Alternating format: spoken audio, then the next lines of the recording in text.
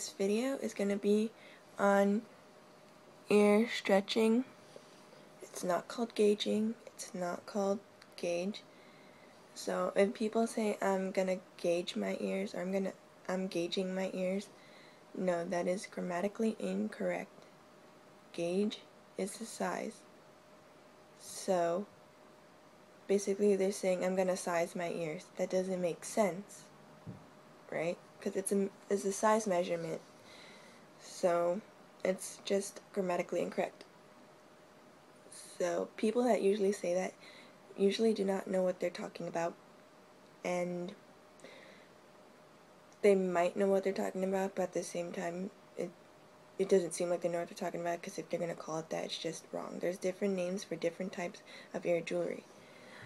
Right now I'm wearing some single flare plugs with an O-ring on the back. Yeah. And it's at 1/2 inch. So, yeah. I'm gonna skip 9/16 and then go to 5/8 because most people skip 9/16 anyways. But yeah, that's the last size I'm gonna go to. Anyways, onward with the advice. This is a taper. One of the stretching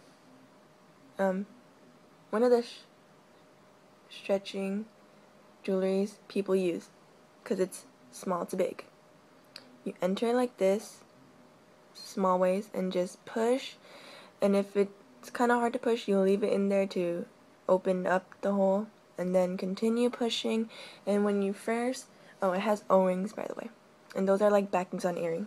But when you first stretch, it may hurt, but usually after the first stretch it doesn't hurt anymore because your ears are getting used to it.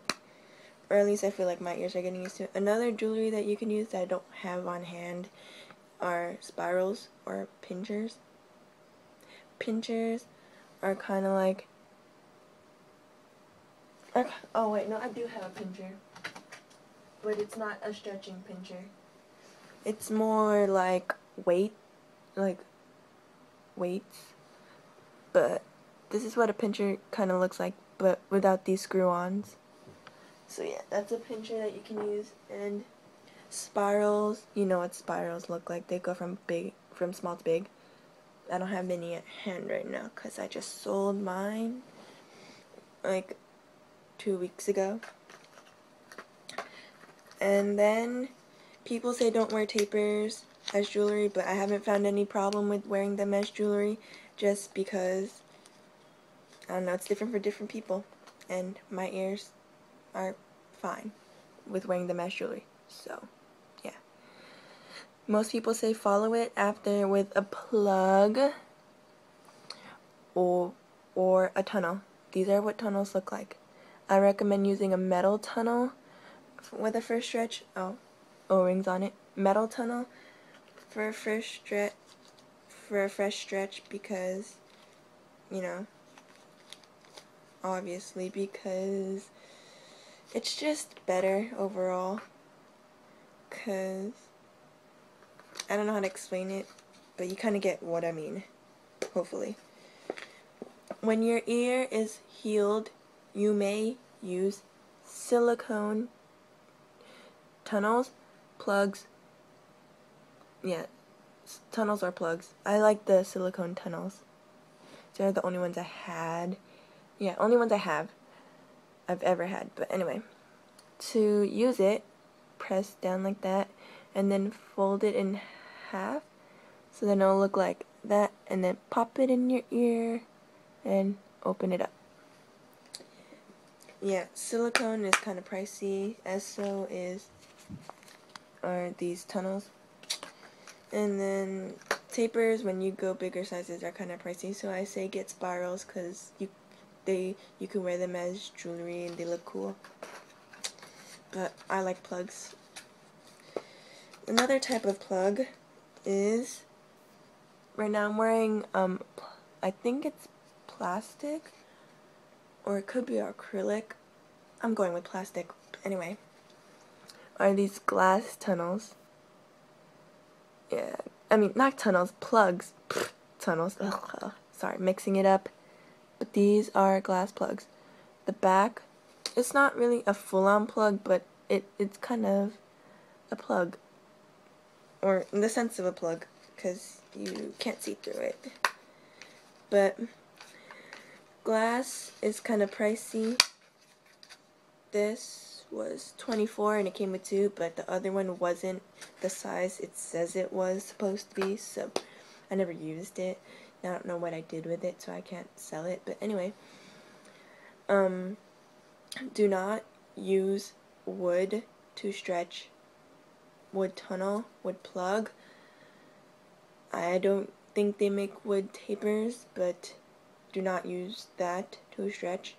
Wood is organic. It is made for healed ears. And I say silicone, plastic, and acrylic. Be careful if you have sensitive ears, because you may be allergic to any of those. Thankfully my ears aren't. I do have a sensitive ear, but it's not sensitive to any of those. Thank God. But yeah. Just be careful if you have sensitive ears, because a lot of people are allergic to silicone. Never heard of anybody allergic to acrylic or plastic, but it could happen. Never know. It's different for different ears. And let's talk about the point of no return. I put those in quotations because it's different for everybody. Most people say 0 or 00 are the point of no return.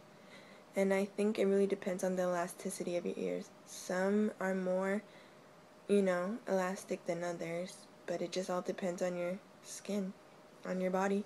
Bodies are different to different people.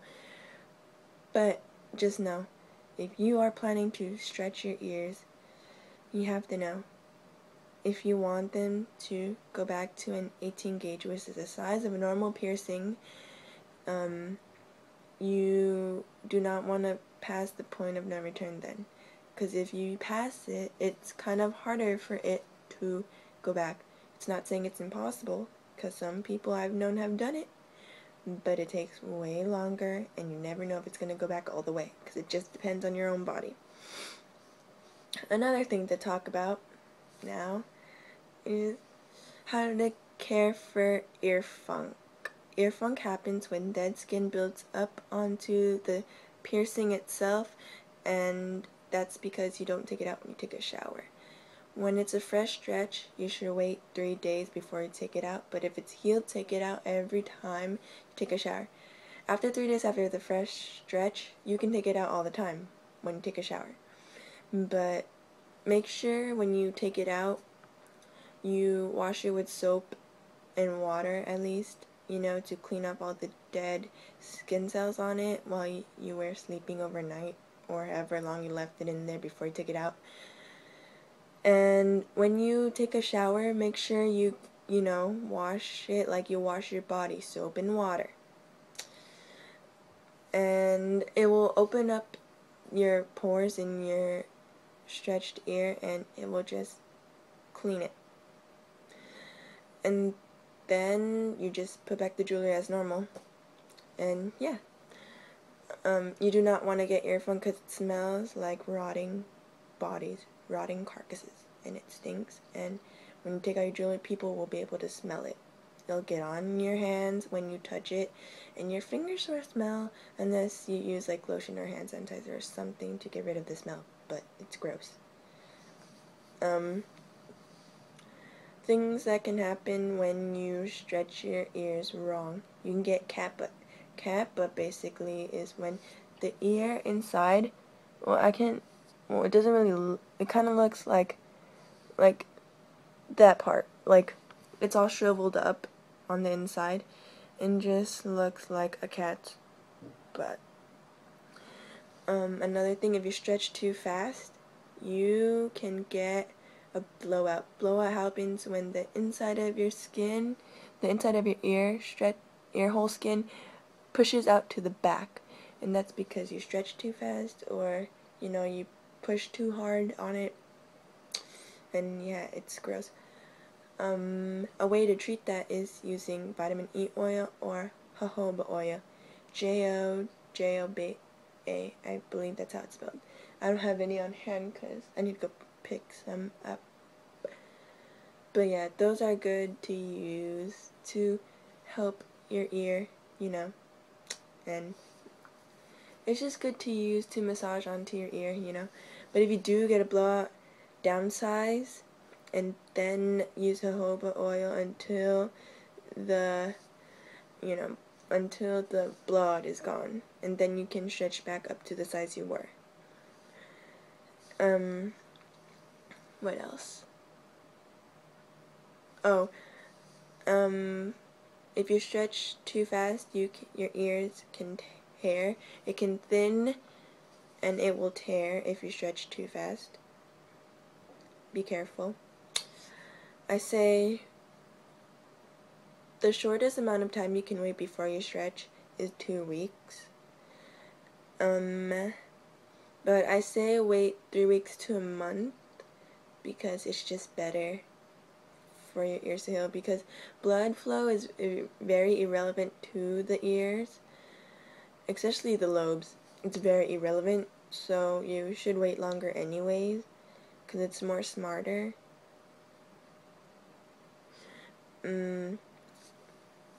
And just make sure you really care for your ears, because once you screw up, and you don't want that to happen.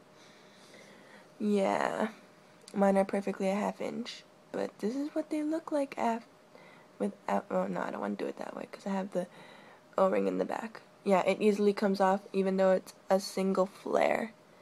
Should never easily come off the top like that. That means I'm ready for another stretch, but I'm not gonna stretch it yet. You can see that's what it looks like. I could stick my whole pinky in there, and I could stick this whole battery in there. I've done it before, but that's gross. So, to show on camera, so no. But, yeah, make sure you care for it. Like, you really gotta care for it. It may sound like a bitch to do. Yeah, it may sound like a bitch to do, but, you know, it's worth it in the end for the best results. And stretching is not for everybody, and I advise to do at your own risk, because once you screw up, like I said, you screw up, and there's no return. So, most people start with like a 16 gauge, which is like, sizes go every 2 sizes. So, it's like a size after normal piercing. But I recommend starting with a 10. Not because it's a big jump. Most piercers advise starting with a 10. At least the ones that I've asked advise starting with a 10. Just because, you know, it helps your ears get used to stretching afterwards. It won't hurt anymore. I started with a 10, and after that it didn't hurt after every stretch. Oh, don't skip sizes. You can skip, well, at least I've skipped only once and it's okay. Went from a 4 to a 0. I skipped 2, but it's not bad. It's only bad if you do it more often and if you don't know what you're doing. But if you skip, take your time stretching to the skip, because, I mean, you can screw up. You can get a blowout, cat butt, or tear your ears. What was the other thing that I was gonna say? Oh, don't stretch too fast. Wait at least 3 weeks to 2 weeks. I say waiting 4 weeks is way better. I wait about probably 7 weeks or more, depending on how long I want to keep the size that I'm at. One time I waited like 3 months or something. That was because I thought I was gonna stay at that size, but I didn't. Size varies from place to place, so buy from an authentic shop. I know what I'm talking about.